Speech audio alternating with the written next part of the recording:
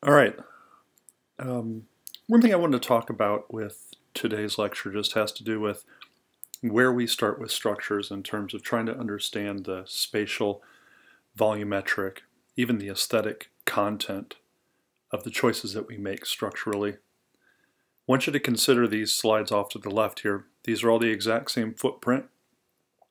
They're oriented as a box with one particular view in one direction. You can see the daylight's supposed to be coming in the other direction. So all of these are essentially right answers, but they're also kind of wrong answers too, depending on what your priority is. And I'm going to keep coming back to this theme over and over again. There are lots of different ways to create form, space, volume. We can make structures stand up in many different ways. But this relationship between the intended form, space, and volume is really what we're after. Top one with the two walls to the side, slab across the top. Second one with a whole series of columns, and you can see that's got an aesthetic and structural implication. Opening up the two sides there, meaning that we're doing it with really deep beams. Using walls on the ends, maybe that blocks the view, but it opens up the two sides. Or you have a sort of College of Design scheme there. Over here on the right, you can just see that it's important because how we then make these choices of where the columns are, what these beams are, what even the slab looks like, is an overall part of our larger expression. Look, I know a lot of you are probably thinking to yourself, I don't want to make the wrong choice. How do I even start? Do I use columns? Do I use walls? Which direction do I put them in? What's the right answer for this? And so again, I keep coming back to you. What do you think the right answer is? So here I've drawn 5 different plans. Each one of these plans is a 60-foot by 120-foot footprint. And they show a variety of ways to locate columns and or walls within these footprints. We can make all of these work structurally. So in other words, they're all right. But the thing is, what if they're all wrong to a certain extent? The spacing of columns, for instance, what if that doesn't comply with where your unit wall is, or it ends up right in the middle of one of your living rooms? Right? Then it was potentially a wrong answer. So all I'm going to come back to here is, for now, these are just incomplete answers. It could be all of those things, we just don't know. So when you set up your grid, one of the things that you want to ask yourself is, what's it supposed to correspond to? Look at the drawing on the left here. This shows on one floor you have a series of units. Maybe these are small units. You see the red is maybe a support wall, the red columns on the outside. So then each one of those supports corresponds with the function and the size of each one of those units. Now that works great if all the units repeat like that, and you can see what happens when we extrapolate this on the right. Stack them all up. Now, of course, if you had a totally different function that needed to be accommodated in there, like a giant airplane, even though that footprint is the same overall width and length, we wouldn't be able to have all those walls that go through because we need to accommodate a giant airplane. Now, I think you know this intuitively, but it's worthwhile to put these things together in the diagram off to the right. What you see is once we have grids and we start stacking these grids, the forces flow all the way down.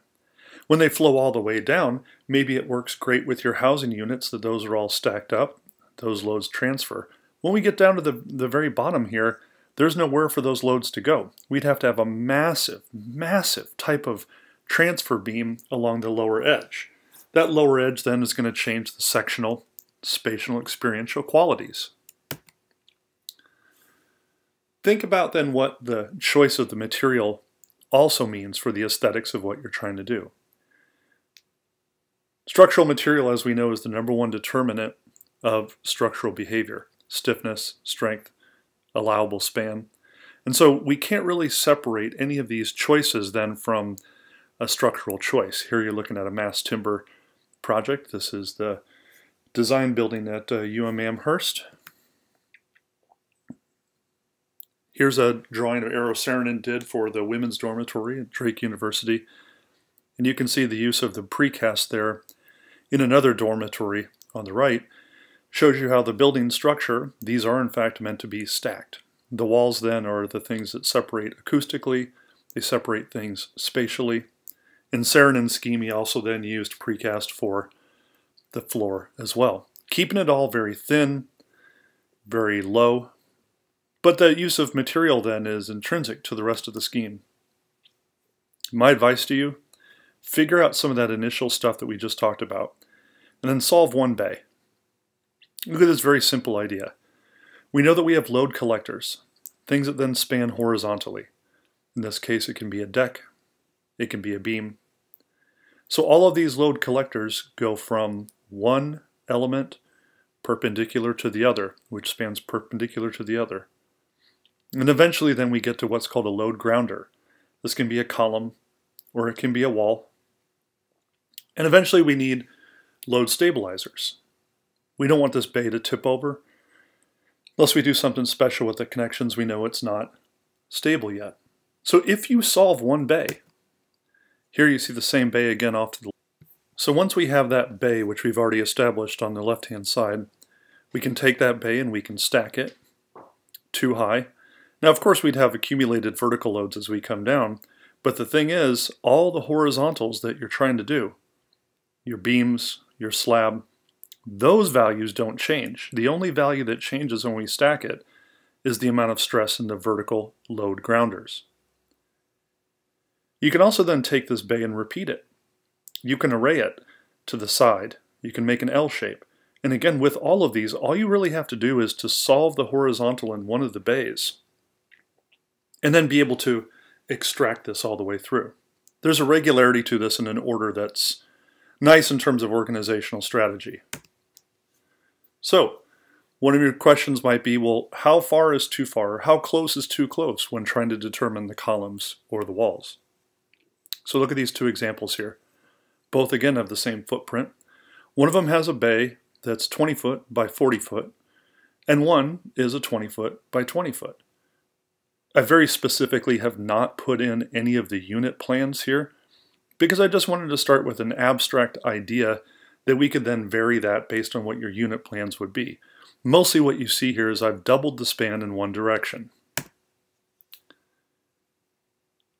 I hope by now you understand that what happens with that is a sectional and spatial and volumetric consequence. The farther apart the verticals go, the deeper the horizontals between them have to be. In other words, we're changing the span. In this case, you can see that the span is more than double, 4 times. If you have closer verticals, you have a lot shallower horizontals between them. But now you have more verticals. And so on the top scheme, if I wanted to have no verticals because I needed a wide open view somehow, or functionally I needed to make sure that there was no intermediate columns throughout there, I could use that one. The bottom one is one if I really wanted to emphasize more of the modular pod. As you're going through this, you of course remember that the materials that we use matter, and that one of the other things we have to choose is which way our framing goes. The top ones show a one-way framing, meaning that the load collectors are then running in one direction, pushing their load in that one direction. The bottom ones are two-way framing. In this, of course, you remember the two-way framing is square, usually a square bay. Then that two-way framing means that the loads are pushed either to front and back or side to side. The top one we see steel and concrete, a composite deck like the King Pavilion. Then the other side we see the precast concrete slabs. It can be an integral flat slab or a plate and beam slab, or, this will also look familiar to you, you can do cast in place that is also a one-way framing. So on the top here you can see with the white arrows it's showing which way the direction of the loads are going. Bottom is the College of Design waffle slab, the two-way frame in which we have columns on all 4 sides. Again, please pay attention to the size of the bays in the unit. The top one, look at the distinct rectangular bay size, and the bottom you see that it's a square. There's also more to it in thinking about this sectionally. You may not want a column at the face of the exterior of your building. You may want to free up the exterior of your building to have a thin slab edge. And if you put a gigantic beam along that edge, it may be not what you're after. So in this one, all I did was I took that column and I moved it back 3 or maybe 4 feet. And to the right, I'm just showing you an example of a mass timber building in which they then extend that girder out and extend the slab out, and it becomes a thinner cantilevered edge. You can see again, this works if you have a cantilever that comes all the way out, and look at then the consequences then for the building section as you come to the side. That being said, of course this puts the column more in your room. This may not be exactly where you want to have a column if you've got a couch, if you've got a bed, or it may be absolutely perfect if you're trying to do a built-in for a shelf, or in this case it looks like you're intended to walk around the column. It's not just an aesthetic choice. Remember that when we do cantilevers, either a single cantilever or double cantilever, what's really happening here is we're reducing the amount of maximum moment. When we reduce the maximum moment, you can see from the moment diagram on the left-hand side, we reduce the maximum moment, which means we reduce the amount of bending. And in doing so, you can actually then start to get this really articulated sense of shape and volume within there.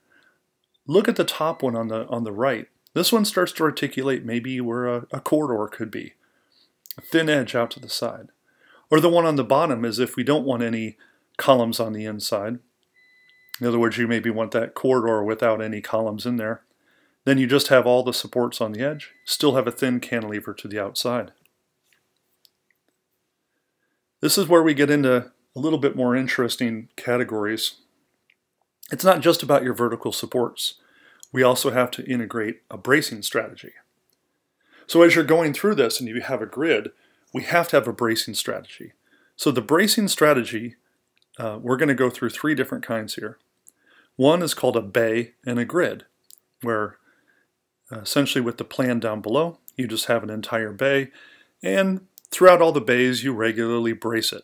You can brace that as you can see here with X bracing. In the middle, a frame, you use the bay grid scheme, but then you use a rigid frame, moment frame connection. So basically you're stiffening it everywhere. You could also stiffen the scheme everywhere if you added walls. Now when you're looking at the bay grid scheme with walls, you see those walls have a spatial consequence to them. They also look pretty familiar in a housing project because they look like walls that you might use for stair or elevator. The idea is that you have a regular system set up with bays, then you come back and figure out whether you want to do it with bracing or frames or walls. You can take another approach to this, which is called casing, and a casing is essentially where all the bracing is on the outside. It doesn't mean that there's not vertical supports on the inside for gravitational support. It just means that what you're asking the outside to do is to provide all the lateral bracing on the outside. Again, on the left, we see X bracing all around the outside. Gives it a distinct sort of diagrid look to it. In the middle, the frame, we have a rigid frame that's on the outside. And on the far right, we're using walls. Look at the spatial consequences and environmental consequences and even the aesthetic consequences between all 3 of these. Imagine that you live within one of these little bays. Looking out through X bracing, we're looking out through something that's uninterrupted with the frame, or having a lot of your view closed off by walls. Another common scheme, of course, is just to put all the bracing in a core. That can be a core where you use the X bracing again, where you just have the vertical and horizontals tied together with a moment connection and you make a frame. Or, of course, you use walls. In the plan, we're showing here that you could have elevator and stair walls, and of course that makes some sense. Think about aesthetically then where those are located, how they're located, what these walls are going to look like. Obviously there's hybrids to this, because it really depends on where you're going to put your stairs or where you're going to put your elevators. They can be in the middle, they can be on the edges. And then when you start to have a stair and elevator that have walls, does that mean that you're going with a casing wall scheme? Or are you going with a core wall scheme? Or are you going with a casing rigid frame scheme? What I want you to settle in when you're looking at this It's just the idea that the stair and elevator can be used for both vertical and horizontal load distribution. And with all things, of course, hybrids happen all the time. You can have a casing scheme that has both rigid frame and walls. I want you to think about when you do that, if you're putting walls in or using shear walls, think about what axes these shear walls are in. If you remember from our experiments in 345, we have to make sure that they're in both axes. And so the one on the very bottom, it's showing you that you have shear walls that stabilizes two axes somewhat symmetrically.